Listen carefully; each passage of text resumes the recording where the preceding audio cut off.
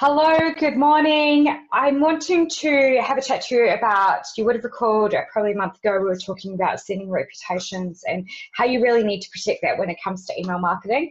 Now, one way to really help with sending reputation is to make sure that your email marketing lists are full of active and engaged members and that you're continuously cleaning them out and getting rid of the people who aren't engaging with your emails, because that obviously affects your sending reputation.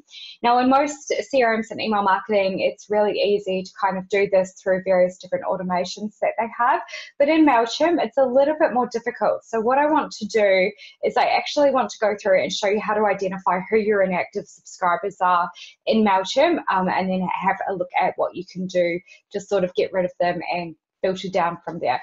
So you'll see I'm logged into my MailChimp account at the moment. Now if we click on audience, that's going to show us our list of contacts. So then we click on view contacts and you'll see here I've got 3. Now I don't use MailChimp personally, but I do have it for training and education purposes. So you can see in here 3 audiences, all of them are me. Now when it comes to looking at what a subscriber, how they engage with your list, in MailChimp, they use the star rating. Now, they've got between 1 and 5 stars, and we'll just quickly touch on what each of them mean.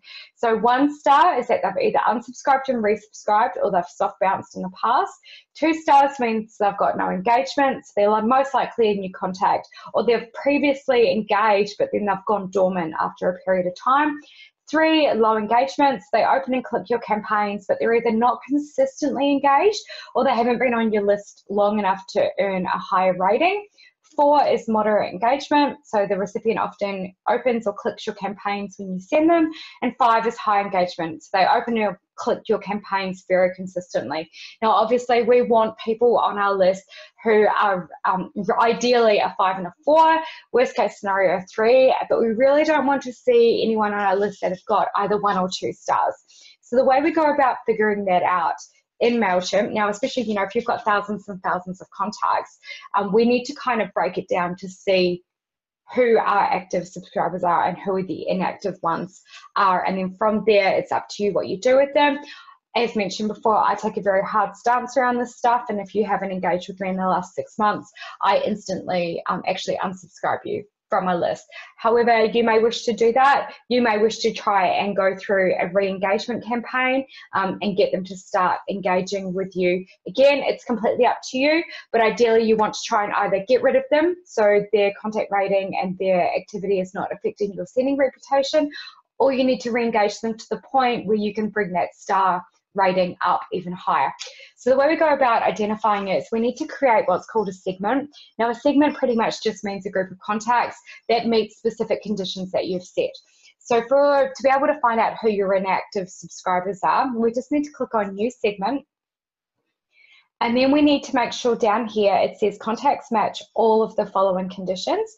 The first one, email marketing status is, we just want this to be subscribed. We don't care about people who have already unsubscribed and who aren't opted in or out of email marketing. We just want to know the people who are subscribed. We then need to add a second condition in. Now this one needs to be the contact rating. And as previously mentioned, 1 star, they're either unsubscribed and resubscribed. 2 stars is no engagement, okay? So we want to have a look at the people who have got 2 stars. Then we need to also add in a condition, because the other risk with 2 stars is that it can be someone who is a new contact, which basically means there's no history on that person yet.